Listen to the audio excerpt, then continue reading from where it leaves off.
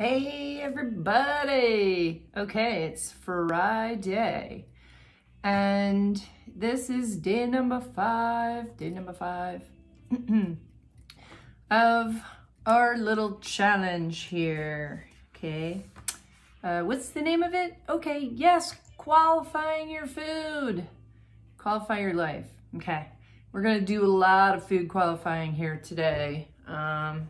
Just gonna do like a mini little, well, I guess we could do like a little game show of what makes the cut and what doesn't. Label reading, okay? So instead of just telling you all the things that, you know, this is okay, this isn't okay, we're just gonna do like a rapid round of some label reading, and I'm gonna go through and explain, just like I do with my clients when we run through and do our little grocery store tour. That's part of what we do when I do that. But nobody's able, I would have done that for the video today, but you know, it's the whole mask thing and blah, blah, blah. So, let's start with, okay, I'm gonna start with an easy one. Shredded wheat. Let me put my glasses on here. Before I should say, these are just kind of the categories that we want to really kind of keep an eye on. It really should be organic, just because of what I said. Even if something isn't necessarily a produce item, something that has this little organic seal on here kind of lets you know that there's no GMOs, and it kind of lets you know that it hasn't been raised with or put together with food that's been raised with pesticide and chemicals and all that bad stuff we were talking about, you know, the last few days. So we also want to look at the quality of the oils and, you know, make decisions there. And we also want to look at the amount of sugar in something and the type of sugar it is. And then we get to the end-all category, which is chemical-free, pesticide-free. Well, I'm sorry, what was the other, not pesticides, additives, fake colors, artificial flavors, and all of that goodie. And in that whole realm falls MSG and some of the oxidatoxins and things like that. They're actually just neurotoxins. All of those items are.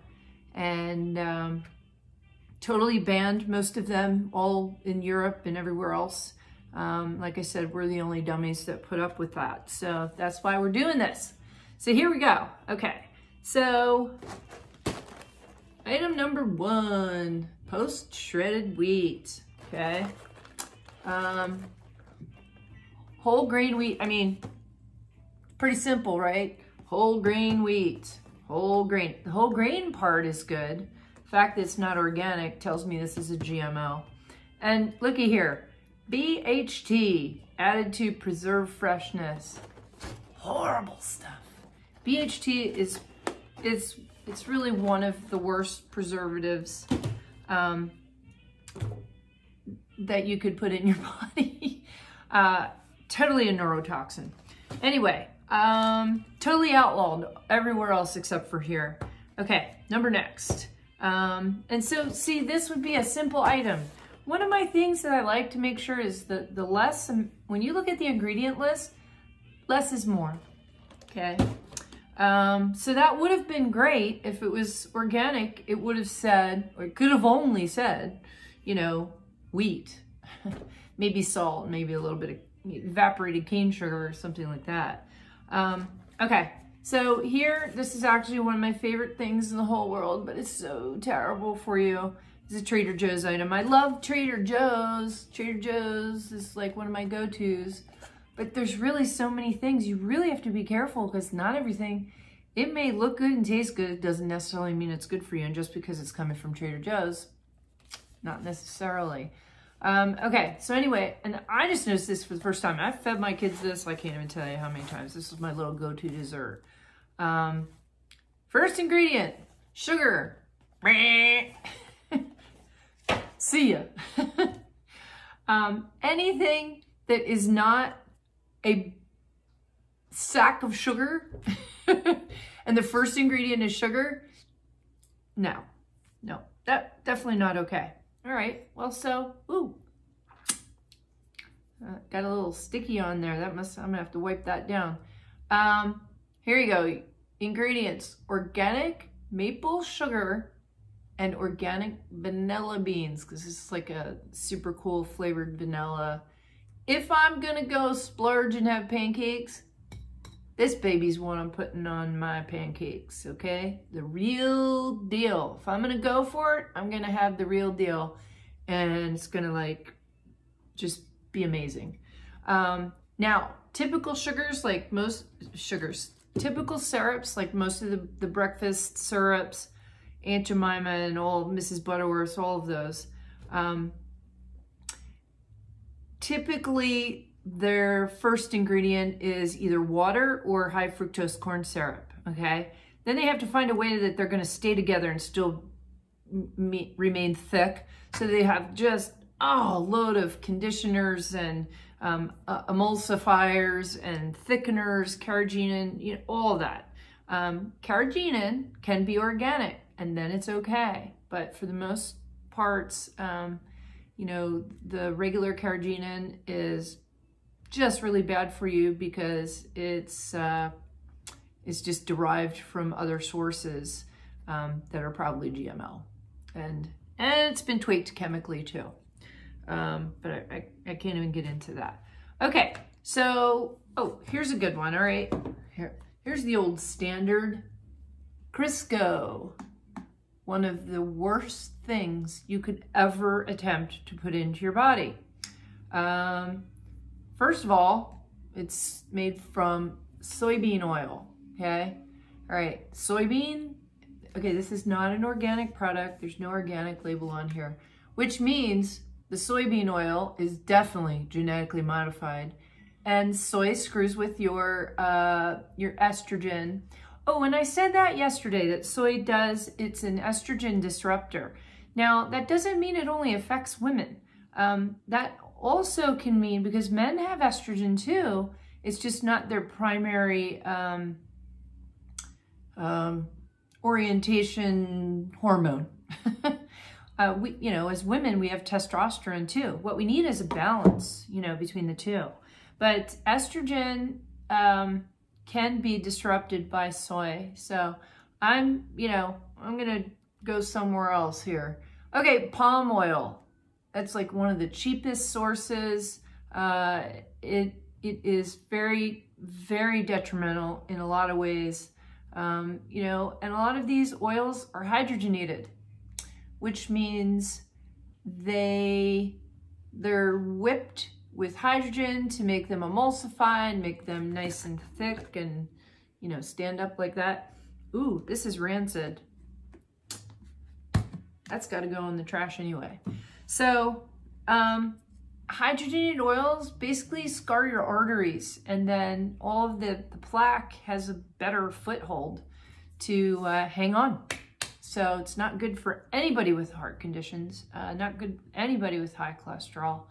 So, and guess what? All of your Little Debbie and Twinkies and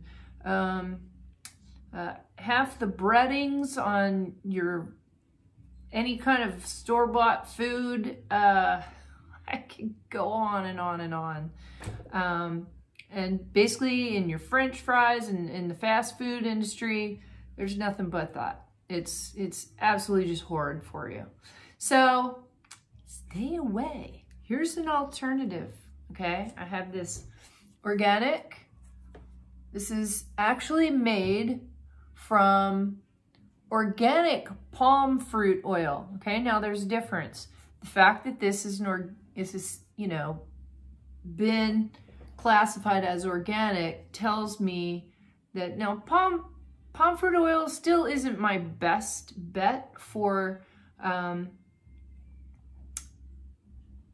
oil, but it does happen to be one that's able to, you know, retain its thickness or its stability, shall we say. I can't even get this sucker open. Oh, duh, here we go. Okay, so it looks kind of like butter, but you know, there's certain there's only certain things that you can use in certain recipes. And if I was making pies at the holidays, actually that's why I had these, because my mom was making pies, and my brother asked, he can't do gluten, I can't do gluten, so he had some gluten-free flour, and we made the pie dough with this instead of the old Crisco Rooney. Terrible stuff. Okay, so this, here I'm gonna read the ingredients here. Organic palm fruit oil, organic unrefined virgin coconut oil, organic unrefined red palm oil. So, okay, would these be my most favorite things that I would use if I'm cooking a stir fry? No, but it serves its purpose, okay? Special purpose, okay? So, I'm just, I'm telling you all this stuff, and that's why we're doing this, so that we have, it's a little bit of the lightning round, but, I'm still trying to give you guys some insights as to how to, because it can't just be all or nothing, This is nothing. We won't be buying that again. Okay, butternut squash soup. Okay, this is another product from Trader Joe's. And I mean, it's pretty good. It's only 17 carbs and it's got 9 grams of sugar. That's quite a bit, actually. 2 grams of protein. It's good to get you by, but but anyway. Okay, so ingredients: butternut squash puree. That's good. It's, probably with pesticides, but squash is one of those things where, it's a hardened vegetable with a shell. So the shell isn't part of that. So a lot less pesticides would leach through. So, I'd be kind of okay maybe with this product so far. Water, organic soy base. That means it has soybeans. I never even noticed this before. And I've had this soup before. I'm not really totally fond with it. Imagine Foods makes a really good version of this, and it's organic. It's probably double the price, but these are all the little trade-offs that you got to make. This would be in the better category than, say, the other stuff that we tossed out, because the shredded wheat, we are tossing that, and we're tossing the Crisco. Okay, but we're gonna keep the natural Crisco. Okay, just reiterating, sorry. So we got evaporated cane sugar. That actually is a good sign that somebody's trying to do well, that they don't just throw sugar in there, or high fructose corn syrup. If you ever see evaporated cane sugar, that's a dead giveaway that it's probably in the middle range at least of a decent product. So sea salt, that's another one where they don't just say salt. If they say sea salt, I don't know, that's beginning to be more and more of like a little marketing gimmick, but they haven't really gone into the labeling as much. They don't count on people educating themselves, getting ahead of myself, and being smart enough to go through and do what we're doing here, okay? Oh, that brings me to I forgot my little, my meme for the day. Okay, here we go. Leaders think and talk about the solutions. Followers think and talk about the problems, okay? So what we're doing here is we are talking about solutions because we're leaders and we're reading the labels. We're reading them and we are we're fumigating ourselves. There we go. All right, so let's see what else we got in here. Expeller pressed canola. That's okay. I mean, canola is not your best oil, but it's getting further down the list. So for those of you who may not have seen my other label reading class, usually the first item, well, it's the way it works. The first item is what there's the most of. So if your items that are a little more sketchy are towards the bottom, that gives you, your pause for what you think. But I mean, I know there's one guy, he's a YouTube guy, and he goes through the grocery store, and I mean, he's so particular, that guy can't eat anything. He's kind of like eating like I am now. I don't think everybody could eat like I do right now. for, you know, as long as I have been, it's been, you know, 5 months. It's been a little crazy. But, I mean, I couldn't eat any of this stuff on the regimen that I'm in right now. So, rice flour, that's, you know, they thicken it a little bit with that. Natural flavor. Now, natural flavor can be a red flag. And you got to gauge the idea of the natural flavor by the other ingredients. And some of these, you know, they're not too bad. If this was the syrup, you know, the Mrs. Butterworth, and it said natural flavors, then I'd be like, oh yeah, that's MSG. Because technically, MSG comes from a natural substance, and it does add flavor because it messes with our receptors from in our brain and makes us believe that it tastes good. So it's just one of those tricksters. But it can be, MSG can be present in a label that says natural flavor. So keep that in mind. The way that you can tell is by what else is going on in the scenario here. So, okay, onion powder, cool, garlic powder, cool, ginger powder, cool. Not cool for me, can't do ginger, can't do rice, but that's a kind of a scenario. Okay, so I'm moving on to, okay, this is a really good product that I like. And it's not bad, okay? First ingredient is water, whole grain brown rice, whole grain quinoa. It's USDA organic, which tells me it's non-GMO. This one actually had the little, you know, non-GMO. See that little, with the little butterfly on there? It's a labeling thing, but it helps denote safety. So this doesn't have this on here, but we know that it's non-GMO because it's organic. Because that is part of the organic standard. So, okay, it says less than 2% of sunflower oil. Sunflower oil is, it's not optimal, but it's not like a game changer if there's just a little bit in there for flavor, you know. I actually sometimes will use sunflower butter. I use that as part of my little mix that I do for a flavoring for my baked kale when I make kale chips. But okay, let's see. So we've got the whole grains, sunflower oil, sea salt, that's good, garlic powder, tapioca starch. In a lot of places wouldn't be such a great thing, but because we're talking this is already certified organic, it's probably okay.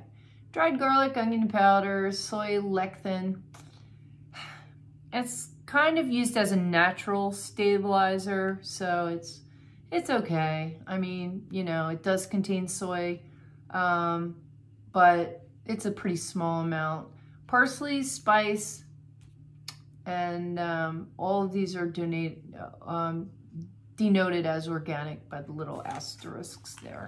So, and then they tell you to microwave it, which just blows my mind, but I haven't had a microwave in 15 years. Anyway, that's another story, another day. Okay, so that's a good product, okay? All right, we've got this Lundberg, and I buy their rice all the time. Certified non-GMO, even though it's not organic.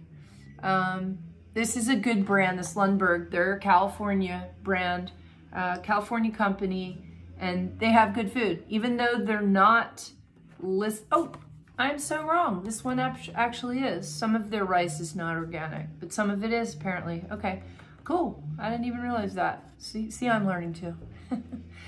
All right, so the ingredients here, organic arborio rice. That's what they make risotto out of. It's Italian rice. It's very short grain and very starchy. So the carbs on this are going to be huge, at 43 grams. Anyway, organic brown rice flour, sea salt, organic dried cane syrup. There you go, the dried cane syrup. rather than sugar. Cane syrup is the first press, so it's a lot less processed than regular sugar. Organic wild porcini mushrooms, yum, love those.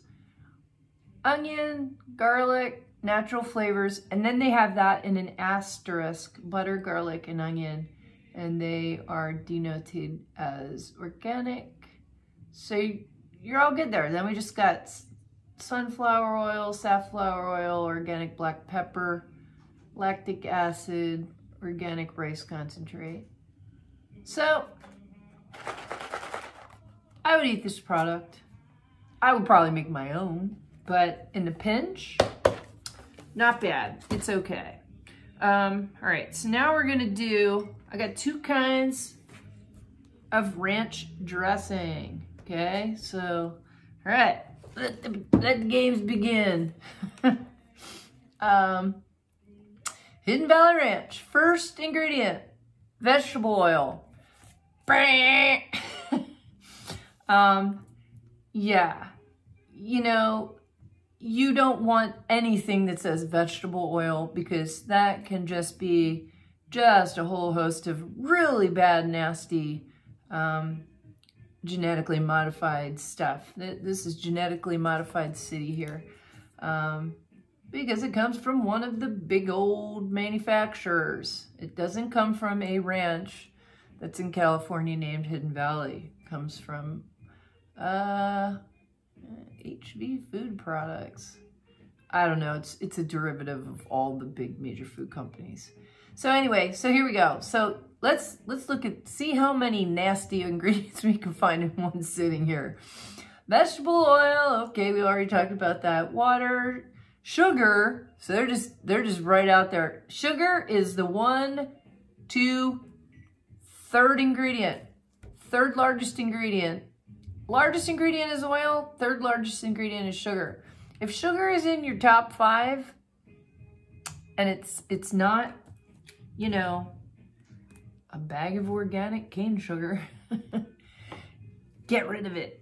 Okay, so let's keep going on here. Non-fat buttermilk, egg yolk, natural flavors. Okay, I'm here to tell you that natural flavors, oops, my battery's getting low. That natural flavors is, there's MSG going to be in the natural flavors for sure.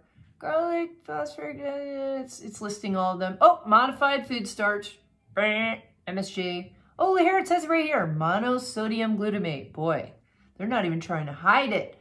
Artificial flavors. Disodium phosphate, disodium EDTA. These things will get in your gut and they will destroy your gut bacteria and the bonds between, you know, your little single-celled lining of your gut. And this will create havoc in your life. If maybe it isn't today, maybe it isn't tomorrow, but 5 years down the road, after you keep continuing to kill yourself with this stuff, that's what's going to be. So, okay, there we go. Oh, I'm sorry. The disodium EDTA added to preserve freshness. Sure. And it will definitely preserve you. We already talked about that, but I had a story where I opened this up after 8 months in 120-degree weather because one of my employees had put a brand new, opened it up, poured a little out, put it in with some decorations instead of back in the cooler. And it was fine. I could have served it. Disgusting. 8 months later. Okay, so there you go. Bad stuff. Well, now let's look at a better product, okay? USDA organic. This is Simply Nature Chipotle ranch dressing. Okay, forget about the chipotle, you know, flavoring, but okay, here we go. Water, organic soybean oil. Still not going to be on my list of what I want to eat, but in a pinch, I guess I'd be okay once or twice here and there. But this isn't my normal go-to. It's just something I found when I was kind of not paying attention to the label. I was in a hurry. So, okay, vinegar, buttermilk powder, organic skim milk, okay, sea salt, organic dried whole eggs, organic black pepper, lemon juice concentrate, organic garlic powder, chipotle, and these are all just spices, jalapeno powder. Okay, so when you take all the seasonings, flavorings out, there's really kind of only about 5 or 6 ingredients there. So that's pretty good. Like I said, not wild about the soybean oil because I try and stay away from soy. Had it been made with avocado or olive oil, this would be a better product, you know, in my book. And so here we've got another dressing. Ooh, this is one of my favorite yummy, yummy dressings. It's spicy cashew butter. It's kind of almost has like a Thai flavor to it. I love this. Anyway, water, cashew butter, which is, that's my thing. Can't do peanuts, and I'm a cashew butter girl. Lime juice, ginger puree. Yeah. Oh, that's what was bothering me. I haven't looked through this as much as I should have. But organic coconut milk, cilantro, red chili paste. Oh, these are all Thai seasonings. Ooh, yeah, yummy. That's why I like this so much, I guess. I'm a Thai food fan. So salt, distilled vinegar, maple syrup. Have that for a little of their flavoring, which is better than sugar for you. It's not quite, I mean, you know. So your carbohydrates here are only 4 grams, with one of them being the added sugars. So that's not bad. So it's only a little bit of that maple syrup. So see how sometimes when it comes to sugar, if you just look back on the label and look at the carbohydrates, you start getting a feel for what's low, what's high, you know. Okay, so got a little xanthan gum in there. But overall, pretty good product, so I'm going to stick with this because I love it. It brings me happiness. All right. Okay, I got one more product here before we shove off. Ooh, we're at 27 minutes. We're going to have to go. But I think this is valuable. I'm learning stuff, okay? I'm learning stuff about stuff I just took for granted, and I wasn't being as good of a label reader as I should be. So, okay.